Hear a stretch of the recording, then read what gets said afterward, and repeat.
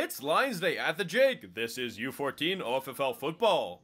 The Hamilton Junior Ticats paying a visit to the hometown Cambridge Lions. The Lions on home field in front of their home crowd, looking to find the win on Saturday. Jumping into the first quarter, and how about this start for the Ticats? It's a handoff for Josiah Jean-Baptiste. He's fighting through a pack of Lions and staying on his feet.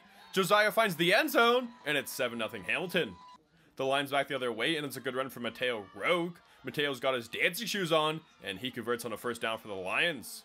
Later in the quarter now, and it's the Ticats back with the ball. It's a pop out to Elijah Latois. Elijah slips through a hole and tunnels through the middle, and he takes it all the way to the house for another Ticats touchdown.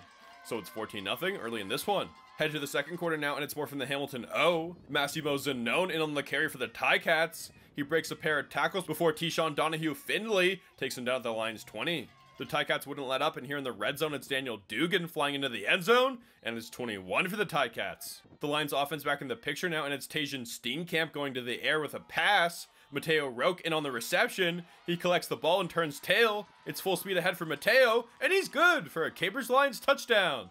So it's 21-6. The Lions finding some success going to the air, and the Ticats would take a page out of their book. Here on the next play, it's Anthony DeZubia going deep down the middle. Jamison Moore brings it down for a touchdown, and the Ticats are at 27. The Ticats rolling, and they wouldn't stop there. It's two more touchdown runs from the Ticats.